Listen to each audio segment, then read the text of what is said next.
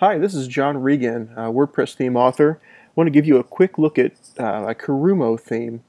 It's a new WordPress theme. It's made primarily for blogging, but it can be used for a lot of different purposes. Just want to give you a quick rundown of its features. First of all, I want to show you the post formats. They all include special icons on the left-hand side. This website uses Genericons, the Genericons font set, and you can see each one has a unique little layout there. The menus that it features is the typical primary sidebar or primary menu here. Down in the footer there's a social sidebar, which is unique. It takes the URLs that you put into your menu items.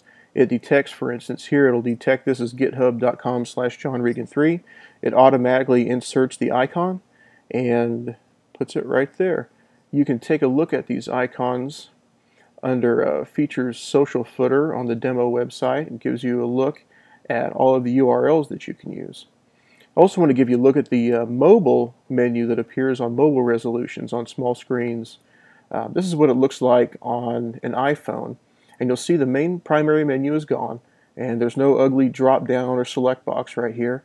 Instead, we have a abbreviated version of the header and this icon. You click on this and the menu slides out, and I think that's pretty unique. I had a lot of fun building that.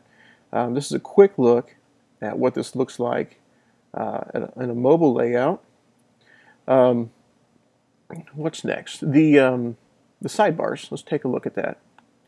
So this is our main sidebar here on the right hand side. It's just your generic run-of-the-mill sidebar. We have a page template with a left sidebar, and this is the exact same sidebar just laid out to the left of the content. And we have a footer sidebar, and when there are widgets in this sidebar, they appear on every page. And finally, I want to give you a look at the horizontal widgets page. There's a couple of things here I want you to notice. First of all, when you use this page template, there's a special sidebar called the horizontal widgets sidebar, and it allows you to put 3 widgets at the bottom of the page content. This is what I'm using also on the front page of this website. The other thing I want to show you here is the vertical featured image. This is a feature that a lot of themes don't have. If you have a featured image that's inserted into a page that is taller than it is wide, then you can it automatically floats it to the right and gets it out of the way of the content, so it doesn't push all your content down to the bottom of the page. Finally, I want to give you a quick look at the customizer. If you go to Appearance, Customize. Now, WordPress uses this in every theme, but I've customized it a little bit, so this is where my theme settings are. There's no theme settings page. For instance, first of all, this is our footer text, and that is the content that's down here on the footer of your page. This whole thing can be customized. You can take the link out in the icon. You can customize the site title and tagline, and the colors. There's the primary background color, which is covered up by a very faint image right now, so I won't play with that. I like the primary link color, being able to change that, and it changes everything that's blue on the demo page. So you see you can change it to a lot of different things. I'm going to change it back to the default.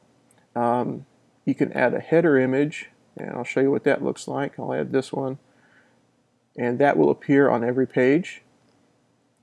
And you can also do a custom background image, which I'm using. I'm not sure you'll be able to see. It's a very faint gray tiling background image. So that's what the customizer looks like.